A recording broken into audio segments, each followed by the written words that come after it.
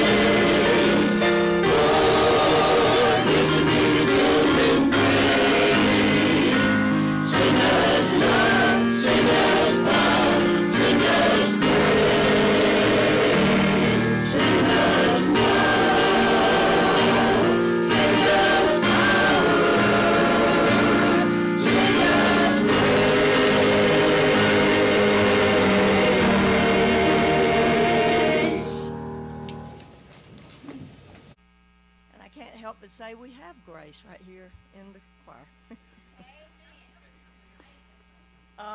Our hymn is number 548. If you will stand and sing to the tune of "Oh, for 1,000 Tongues to Sing," please stand.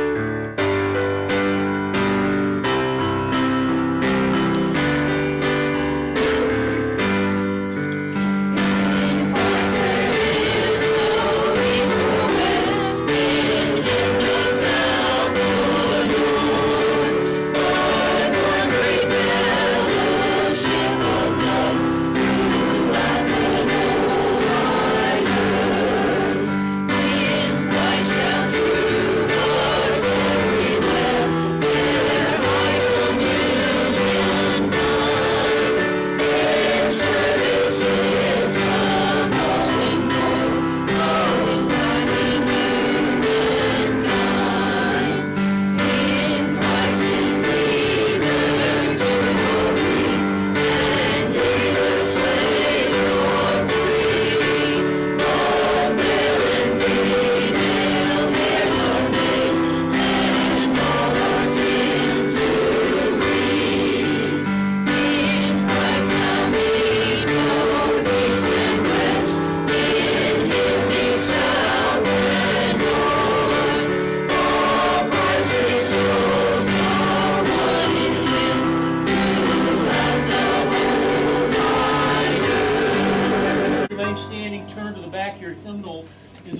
altar. It's page 850, Psalm 133.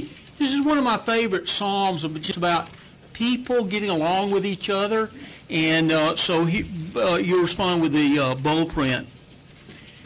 Behold how good and pleasant it is when we live together in unity. It is like the precious oil upon the head, running down upon the beard of Aaron, running down on the collar of his robes. It is like the dew of Hermon, which falls on the mountains of Zion. For there the Lord has commanded the blessing, life forevermore. Amen. And as often happens, we have a quilt. And I think we are not only just going to have a quilt, we're going to have a testimony. There's a couple with us named Don and Carol Seguin. And I think they wanted to speak a word of appreciation. They had gotten a quilt at one time. They did. Am I good? Yeah. They were here 11 months ago. We gave him a quilt. He's welcoming him back. He wants to give a little power of the quilt to talk to you about it. Thank you. Good morning. I just want to let you all know that prayer quilt was a real blessing.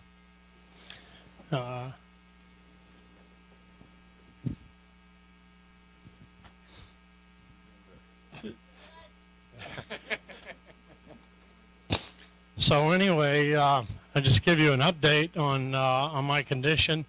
I went through about 6 weeks of radiation and 5 weeks of chemo every day for five days a week.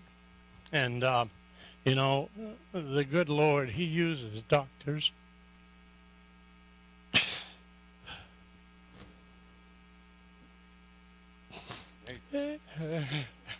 And medical advances and everything, but all in all, when it comes to healing, it's Jesus.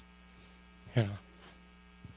So I had I'm on immunization therapy right now for about a year, and what it is I go twice a month, and it builds up your immune system in case any more cancer returns, because I had lung cancer. And anyway, I had 2 CT scans and a couple of x-rays, and they can't find any cancer.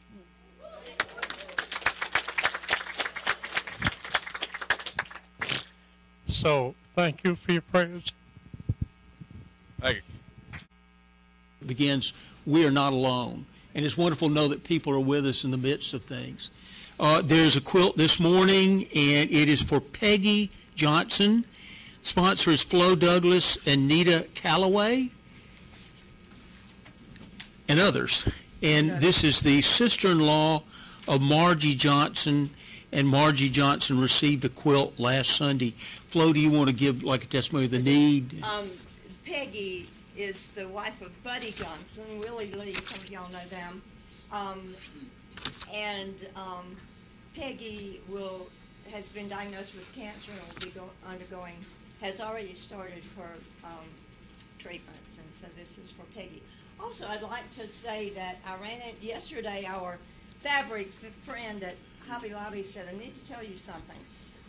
Eddie Bridges was one of the first persons to ever get one of our quilts, and he was so sick then that there was no reason to think that he would be better, but he did get better, and he has done okay, but had been back in the hospital, but she said, and the first thing I noticed was what? That quilt says.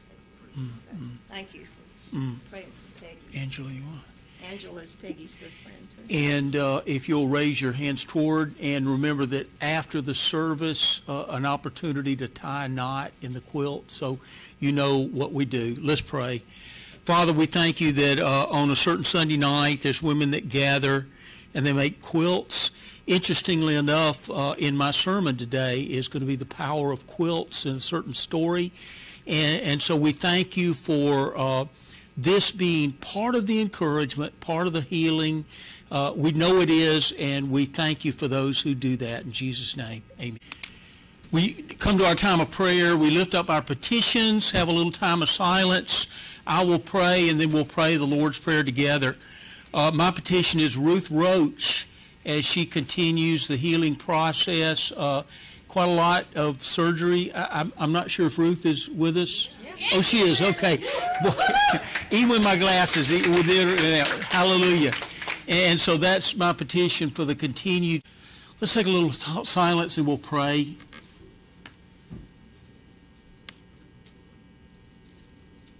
Lord, we come together on Sunday morning. It is the accumulation of everything that happened during the week. People who have had surgery, people who have had diagnoses, some who passed away. Lord, your word says to weep with those who weep and laugh with those who laughed. I think this week there was some laughing going on in Culinary Camp and River of Life. And for those, Lord, who did that ministry, we give thanks. Hard work being done and much leadership. We come out of that week of service for children and youth.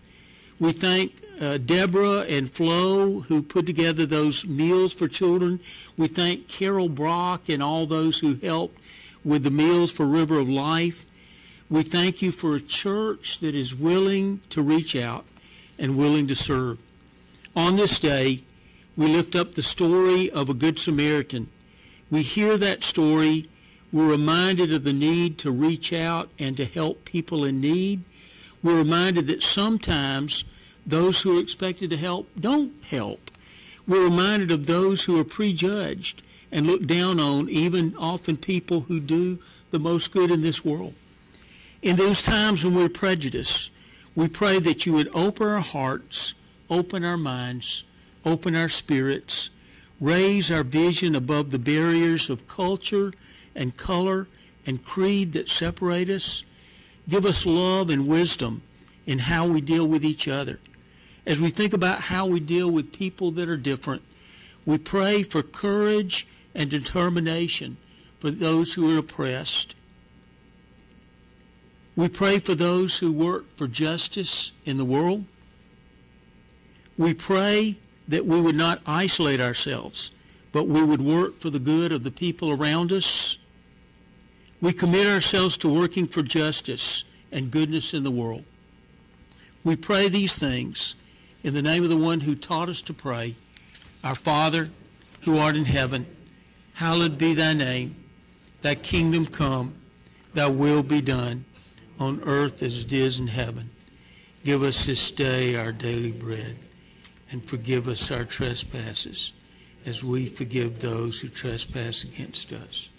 And lead us not into temptation, but deliver us from evil. For thine is the kingdom, and the power, and the glory forever. We need a faith that causes us to know that when we open ourselves to people who are not like us, our lives become richer. We need a faith that causes us to see the eyes of God, to feel the warmth of God, to do the work of God, to live the peace of God.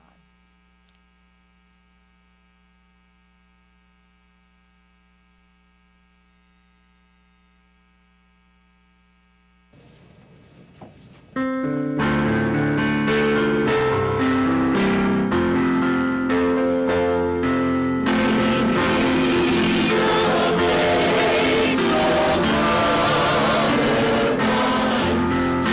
free from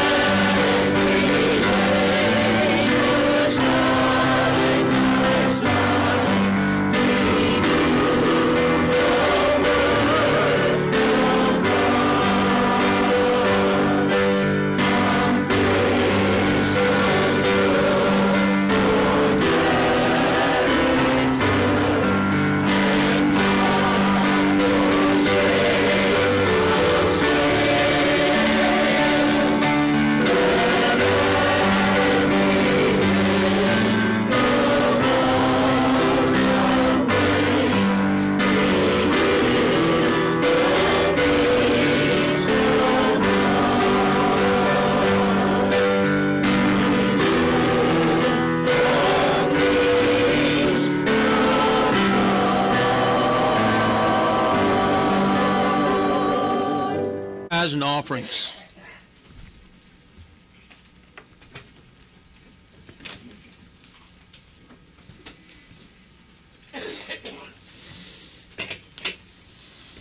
Lord, today our theme is pretty much just people getting along with people.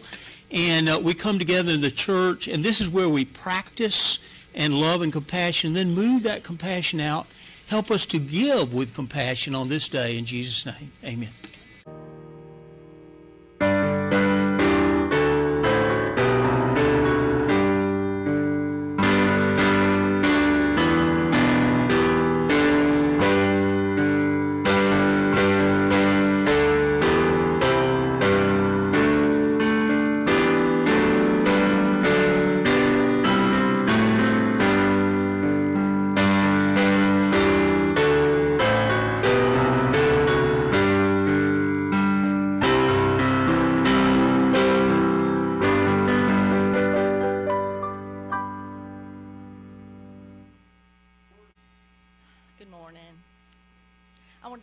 So you could hear me.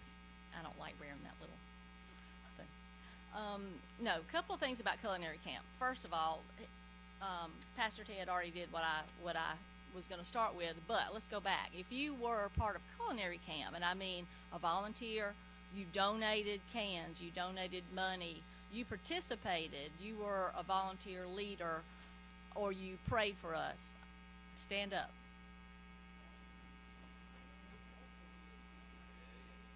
Okay, so God bless this event, but you made it happen. And first of all, a shout out to Flo. Give her a hand. I mean, Minnie, I gotta do it. She's looking at me like, nah, it's not my thing. Flo spent, and Deb, Chef Deb, and Sharon, many hours behind the scenes just getting it together. And you don't know how much preparation was involved, but I know it was worth it in the end.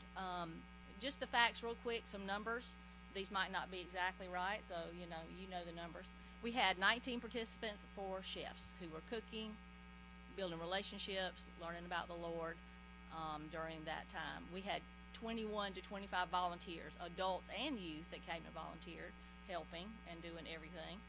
We cooked, prepared, and served others with 17, at least. They cooked 17 different dishes, which seems unbelievable. That just also lends to the fact that the kitchen was organized most of the time. And they were cooking. And, the things that they cooked also the first day we made, part of it is learning to serve through food. So they did provide 5 baskets for shut-ins, which Ted delivered to our shut-ins, of some awesome blueberry bread and all kinds of good things. So giving them a hug through food. We know that it was successful in a lot of ways, but one thing that struck me and Flo and all of us is that not only was it successful in our eyes, the kids came back every day. They didn't come the first day and go, I don't think that's my thing. They came back because they were having a good time. But also, since then, we have received pictures of at least 3 of our chefs in the grocery store with their parents. I mean, we had some that came from Evans, Georgia, where they were here visiting grandparents, that went straight to the grocery store and bought things to prepare this food and went straight home and were ready to cook. And we've gotten other pictures of chefs cooking the recipes that we did, which is awesome. And I hope that they'll continue to do that and share that with others. During that time, we had also a shout out to Patty Shreve, because you can go on the website, and I encourage you to do that. She came diligently taking photos. She did a slideshow presentation, which was awesome, that we watched that night when the parents and family came to eat. And we served 70 to 80 people that night on the Wednesday night, that food that the kids had prepared. But we enjoyed that. She also made certificates, and that just really wrapped things up nicely. So thank you, Patty. But go to the website, our Hopewell website, and you can click on the link and watch just a bunch of, there's a lot. Watch it. They're so cute. They're just awesome. Another part, it was international, which you already know. And really quickly, I'm probably taking too long. We did international. We did 3 countries, and the girls will share that in just a minute. I'm not going to do that. And they did some awesome things.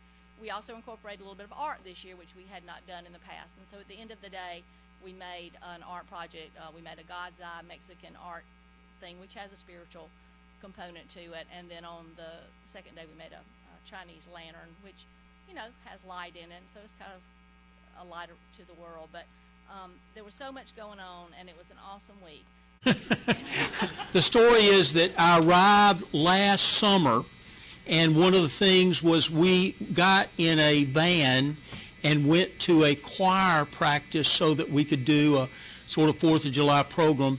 And I sat next to Carol Brock, and I said, Carol, I got to tell you, where I came from, we had a ministry called Family Promise. And I talked about Family Promise. She says, okay, now I'm going to tell you about River of Life. And she told me, so she loves River of Life.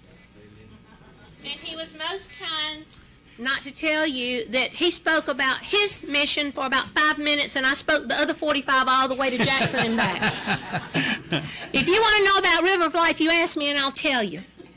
If I'm not able to tell you, there are 55 people out there that know about it. Hopewell has been partnering with First United Methodist Church since 1998, and we serve lunches to the workers. Now, I'm giving a little detail because I know we've got at least 3 people in this congregation that didn't know about it until this year. We have workers that come from all over the state of Georgia. They're in the 6th grade and up group. If you finished your first year of college, you can be an adult leader. We build wheelchair ramps at no cost to the recipients. We do fundraisers throughout the year. We ask for money throughout the year, and we ask for food just before River of Life. We had over 275 6th grade and up that came and was housed in GMC barracks Wednesday through last night. We fed them lunch every day, along with the other 60 volunteers that come with them. They have a worship service every night at the Goldstein Center. It's amazing how the lives of those workers are changed. They interact with the people for whom they build those wheelchair ramps. Some of them testified this morning that the homeowners told them had it not been for their new ramp, they would be a homebound person and unable to leave their home because of the condition of the ramp that they had, or the stairs, or the steps. They do an amazing job, and they're made to code. When they come in here for lunch, they're hot, they're hungry, they're silly. This year was different.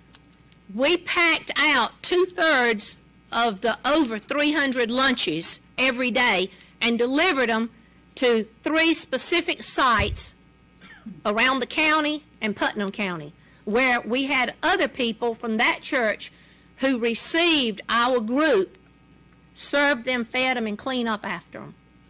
Here at Hopewell, y'all have filled my cup again to overflowing. This ministry is dear to my heart. I want every one of you to experience the river. And for those kids out there, youth, when y'all get complete with the 6th grade, I want to take you to River of Life. And I'm not talking about like the river walk. It is a wonderful experience to you adults who have not been involved for whatever reason. Next year, about April, when I say I'm going to do River of Life, unlike Kay, we're not quite as organized. I'm going to let you sign up so I know who's coming. And when I need food, I'm going to tell you what I need, and if you want to donate it, you can, because someone overflowed me with potato chips this year. I asked for cookies and then found out at the last minute that one of the church ladies at the other church said they were going to fix their 75 cookies. So because of that, we have a table that's going to be out front, and you're going to get a little bag of cookies to take back home. Thank you for baking. Thank you for praying. Thank you for putting $5 in my hand. Thank you for mopping. Thank you for cleaning. It was a little stressed because there were 7 people who are my right and left hand who were either on vacation part of the time, who were recovering from surgery part of the time, who had an illness of their own, could not be here. We had one new person, Lurleen West got initiated, and I hope now that your toes are wet, you'll get into your knees next time. Dick Shreve came and helped cook. That was his first time. And I just want you to know, if you need to know how many hours it takes to make coleslaw for 300 people, ask Smokey Veal. If you want to know how long it takes to cut onions for 7 gallons of salsa, ask Elsie Clark. They can answer those questions. And if you have any other questions, you find somebody and just ask them what it's about. Praise God for you people. Preparation is number 560. Help us accept each other. And I just turned to the front of the hymnal that I'm using, and it's Ernest Yearwood's hymnal. But I can't think of anyone who more clearly reflected that in his life than Ernest did. Ernest loved everybody, and he even had a flower named for him called Everybody Loves Ernest. Right? If you will stand and sing, I'm going to ask Becky to play the first verse for us, and if you'll read the words as you do, the words are rich in this hymn, and then we will sing the rest of the verses. Would you stand, please?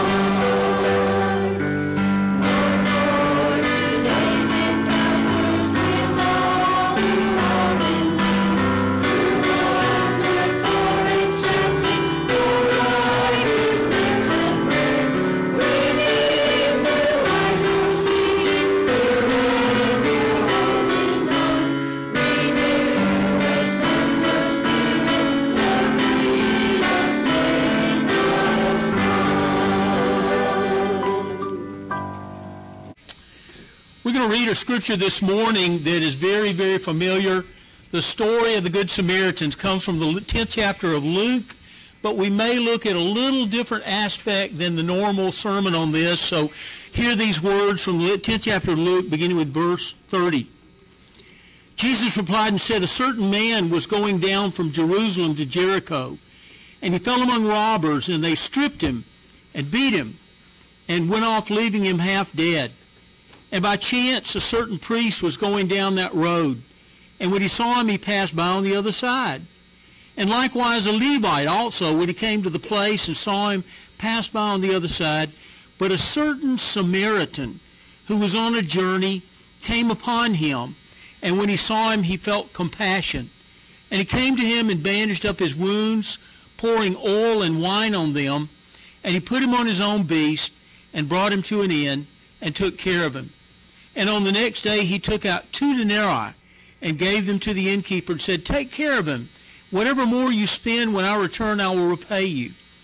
Which of these do you think proved to be a neighbor to the man who fell into the robber's hands?" And he said, "The one who showed mercy toward him."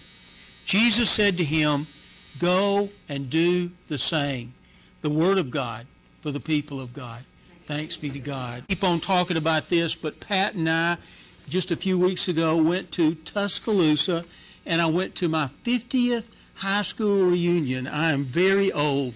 And we spent 2 evenings doing the reunion things, but during the day I tried to look up former friends, and I went to lunch Pat and I, with a lady named Nancy Callahan. And if that name sounds a little familiar, she has been on our prayer list. She is now struggling with breast cancer. And just to tell you about my experience with Nancy and I, back in the day, played in a jazz trio that played in places around Tuscaloosa. She was the pianist and I was the drummer. But her big thing was not so much jazz piano as it was writing. She wrote magazine articles. She was the ghost writer for David Matthews when he was president of the University of Alabama.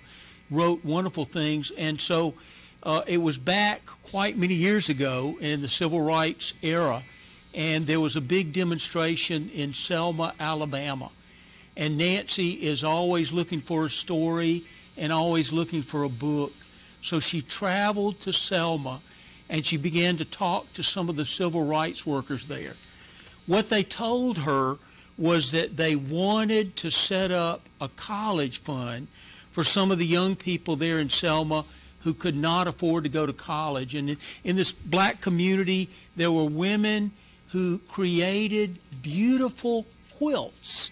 And the civil rights workers actually took the quilts to Macy's and Bloomingdale's in New York and sold them and created a college fund for youth there in Selma. Nancy wrote the book. The book was called Freedom Quilting Bee, and it was the book that she wrote that made the New York Times bestseller list. So that was an amazing thing. So we ate lunch with Nancy, and she is somewhat incapacitated, but she is still writing. And I said, so what are you working on now? And here is the latest book that she's working on. I thought all of the civil rights incidents and demonstrations were in the 60s.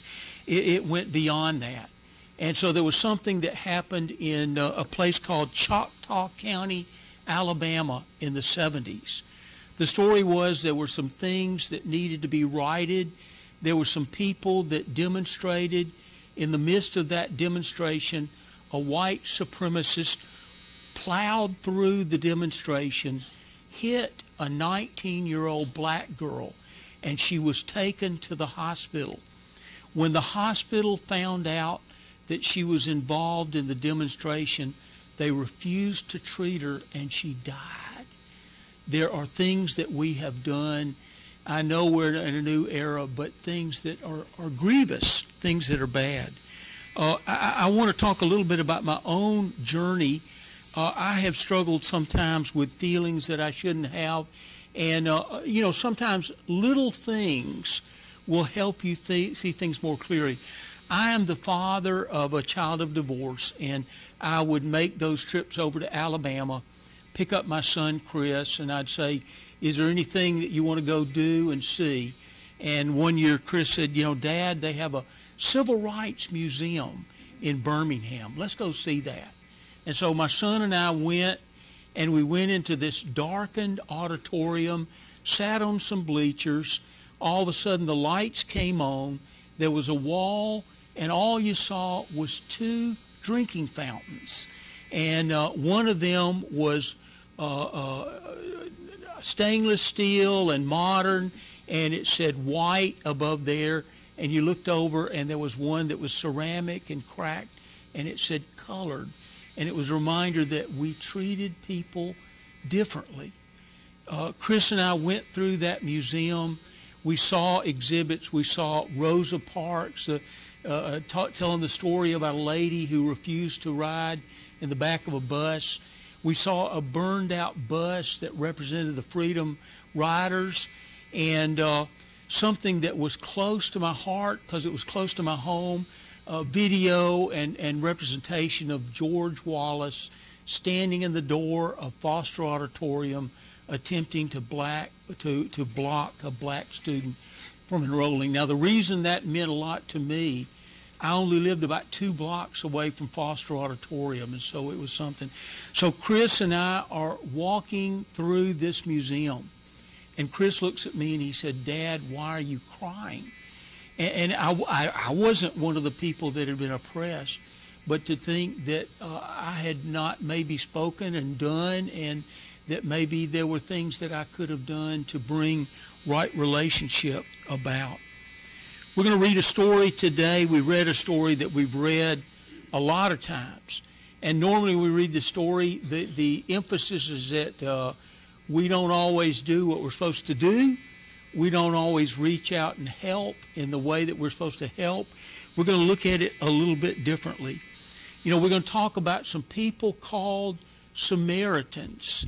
And if you were a Jewish person, a Samaritan was somebody you didn't want to have anything to do with. Samaritans were a mixed breed of people. They did have some of the blood from Samaria.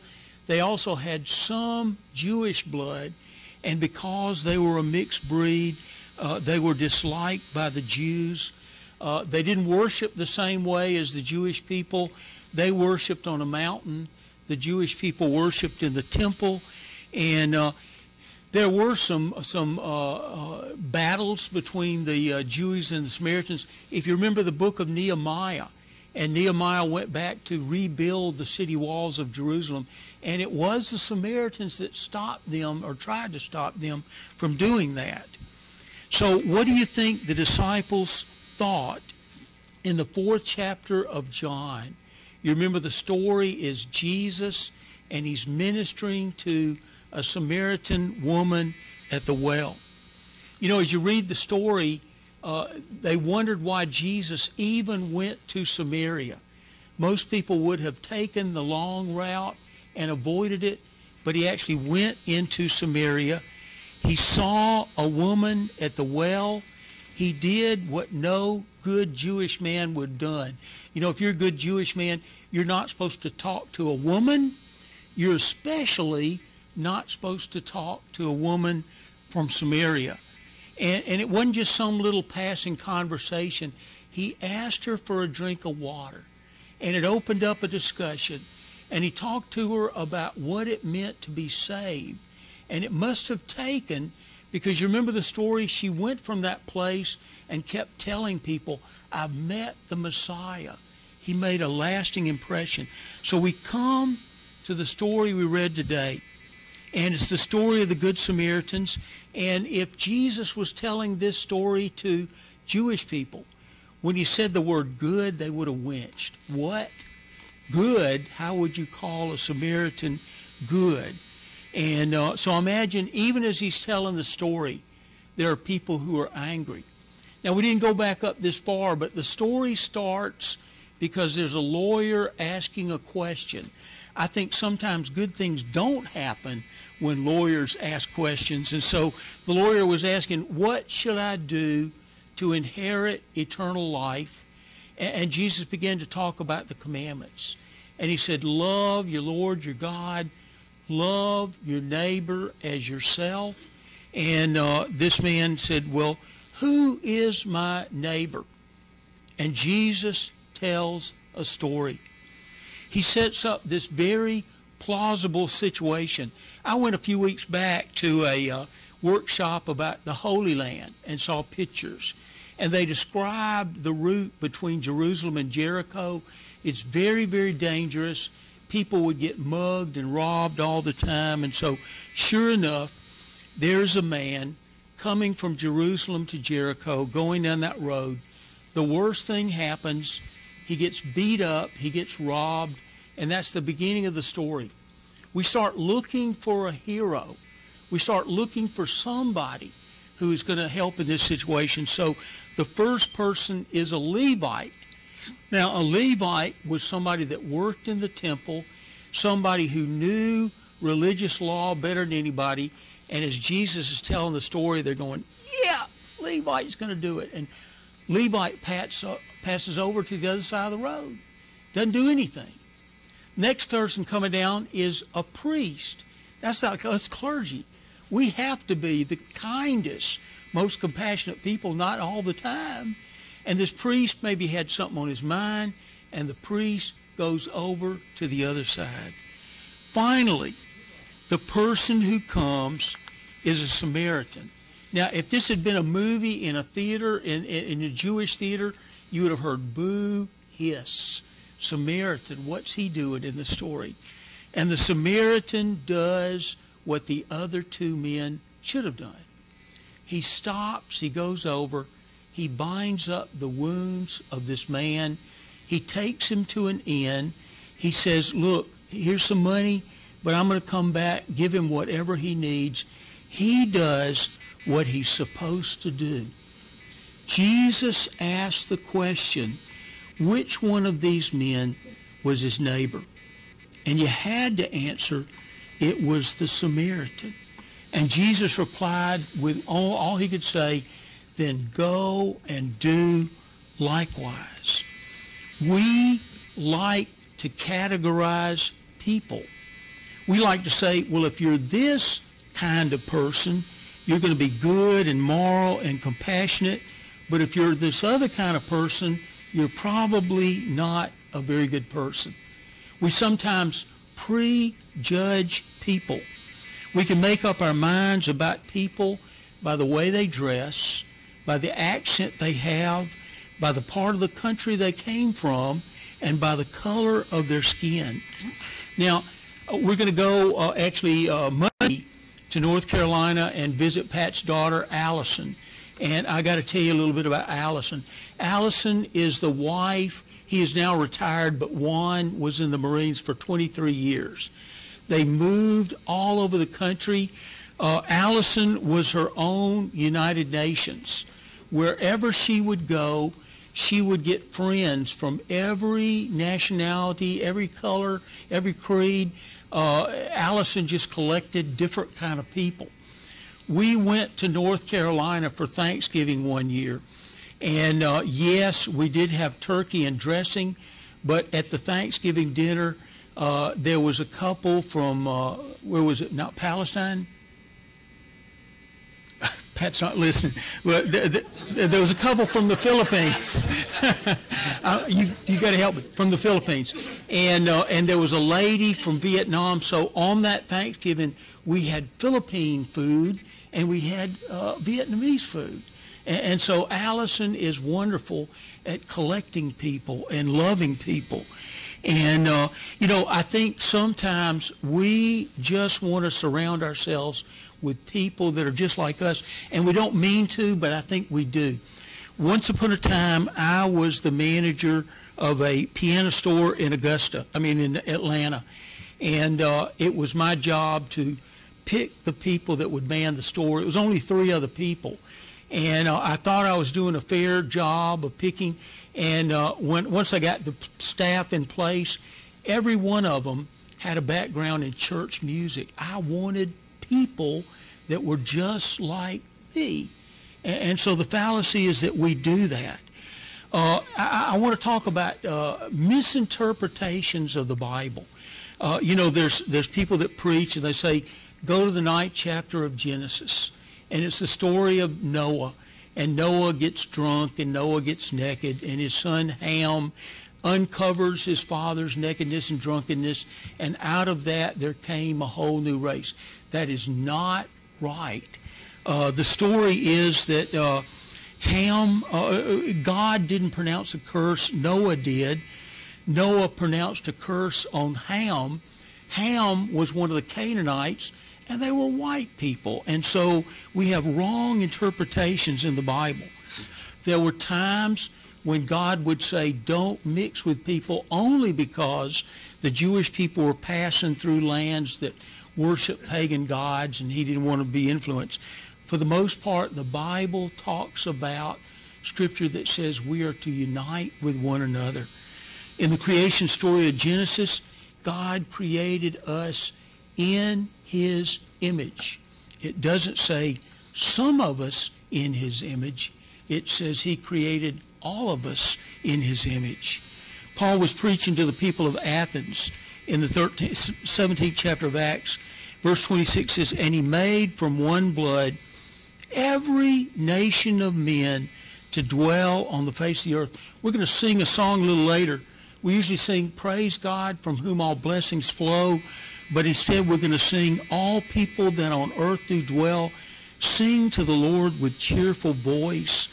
You know, I have this image that that heaven is going to be the greatest diversity that we've ever experienced. I can imagine going to heaven, and I think about the music, and I think from one corner of heaven is going to be high church and a big choir in robes and a pipe organ and that really, you know, exciting kind of music. I think in another corner of heaven there's going to be gospel music and people dancing and doing all kinds of things. I think in another part of heaven there's going to be rhythm and blues, and it doesn't just touch our souls, it touches God's soul as well. Isn't it something when we get the chance to worship with different kind of people? I'm going to mention Tuscaloosa again, I'm sorry. And living there, my dad was minister of music at Trinity Methodist, and one of the great things, on Thanksgiving Eve, we had a service with 3 churches. If you know Tuscaloosa, it's now called Paul Bear Bryant Road. Used to be called 10th Avenue. And right here is Trinity Methodist. Go a little further is Calvary Baptist. Go a little further is Temple Emmanuel. And those 3 churches would get together on Thanksgiving Eve and worship together. And I don't know why, but as a little kid, I thought, man, this is the way it ought to be. People of different faith traditions who actually worship together. I want to end with a vision of heaven. If you go to the 4th chapter of the book of Revelation, you see all these people gathered around the throne. And they're saying, holy, holy, holy, Lord God Almighty, who was and is to come. And they're singing, you are worthy, O Lord, to receive glory and honor and power. You created all things, and by your will they exist and were created. And then we sing, you are worthy to take the scroll and open its seals, for you were slain and have redeemed us to God by your blood out of every tribe and tongue and people and nation. Out of every tribe and tongue and people and nation. You know, we don't repeat the Apostles' Creed as much as we maybe should, but it talks about the Holy Catholic Church, not the Roman Catholic Church. And what that means is the universal church, a church where we're bound together not by how we worship, by the fact that we were all saved through the sacrifice and through the blood of Jesus. Amen. Please remember to pray over and tie a knot in the quilt today before you leave. It's out on the side. Also, Pat and Ted will be gone for the next 2 Sundays, and so be sure that you remember them each day for travel mercies and to have a good time without us, but do come back. Our hymn is number 75. We'll sing the first and second verses, and remember that the tune is the tune to the doxology. Would you stand, as you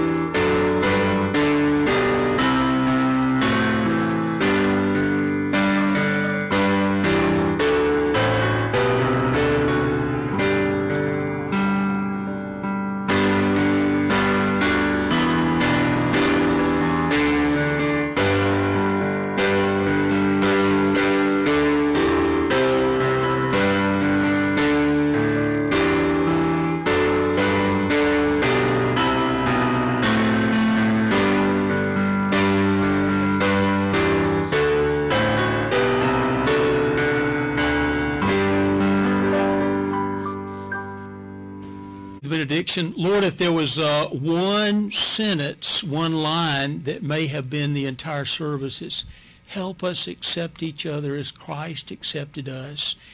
Give us hearts open. Help us with whatever prejudice may remain within us. Teach us to love, we pray in Jesus' name. Amen.